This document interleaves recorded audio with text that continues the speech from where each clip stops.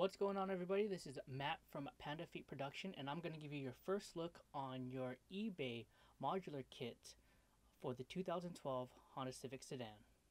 Okay, so this kit was designed for the 2012 Honda Civic Sedans, overseas actually. With the release of the BRZ though and the FRS, this kit has actually been long overdue. So we've been waiting about 8 months for this kit.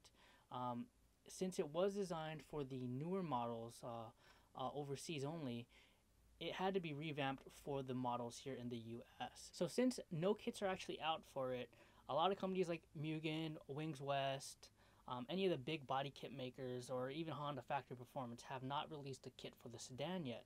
So a lot of guys are actually looking online at K-Playground or even eBay, and these kits actually got released in August. So I actually got the kit from Bayson or Motorsports on eBay for under $500.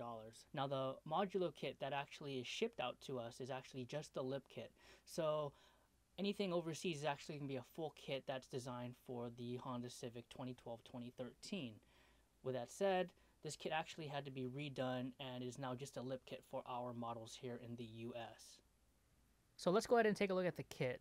The lip kit that actually gets shipped out to you is shipped and wrapped in cardboard and shrink wrap. There's nothing else that actually is protecting the kit. When I got the kit, it came in pretty good condition. There wasn't any physical damage to the actual packaging, so the kit actually was all intact when I got it in. It came with all the mounting bolts that I needed for the front lip and the 3M tape, also the primer adhesive for prepping the kit for application. So there are a total of 7 holes on the front lip. I actually reused 2, one on the left, one on the right, with self-tapping screws right into the front bumper. And on the bottom, I actually used the 3 self-tapping screws to hold it in. I didn't use the 3M tape on the front because it actually fit pretty well. It did scratch a little bit on the right side because it was a little tight. So you do have to heat it a little bit depending on your application of the kit. If the kit's a little bit too hard, that means the plastic or polyurethane is actually settled in, and you can heat it up to stretch it out a little bit. Don't overdo it though, because the kit will get a little flimsy, kind of like dough.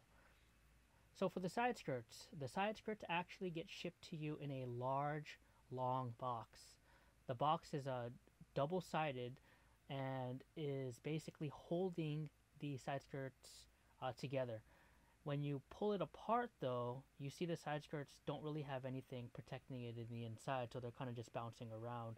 They do have the bubble wrap that is actually wrapped around both sides and the middle, but seeing here in the middle, what happens is, since it's polyurethane, the rubber actually, kind of deforms and creates these waves in the actual kit.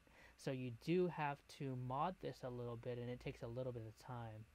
It actually took me about 2 hours to actually get the kit back to shape. You can see here I'm taking the heat gun and I'm slowly transferring the heat along the sides of the kit. And I actually ended up pulling a piece of wood out to get the flat surface and to get the kit smooth and even again. I actually used the screws that came with the kit and drilled it right onto the large piece of wood so that the kit didn't move around too much.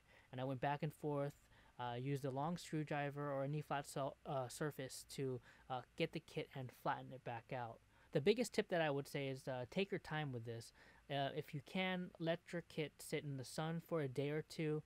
If it's not hot enough, that's when you got to pull out the heat gun, try to get the shape back, get it back to its natural form of when it first came out of the mold, and the kit will just take shape naturally.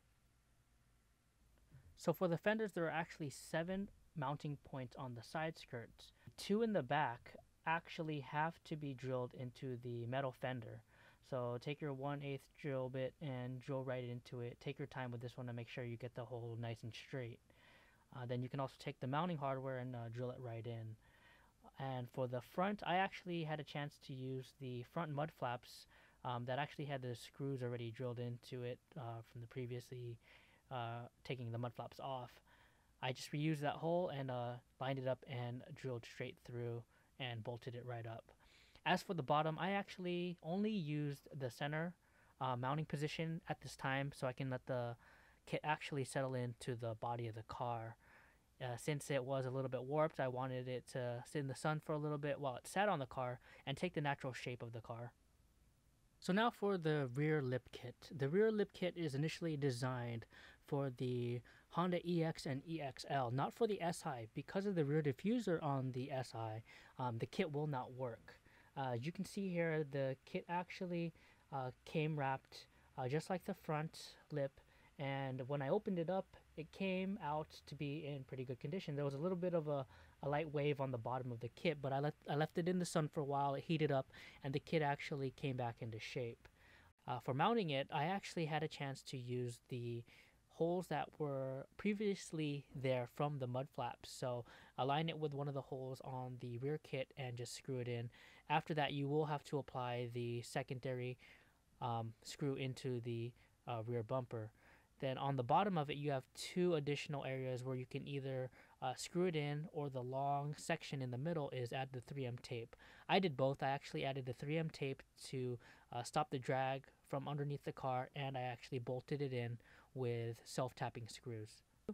So the biggest tip I have for this kit is to purchase new 3M tape. The 3M tape that did come with the kit actually sucked. It didn't want to stick to the kit even when we primered it. Another thing that I also did was I went out and bought some alcohol wipes to clean the kit and also the bumper on the car. So that was my review on the Modula kit for the Honda Civic 2012 sedan. I hope you enjoyed it today. If you would like us to review anything else, leave us a comment below in the comment section. And if you liked us, please subscribe to us on the left. And have a good night.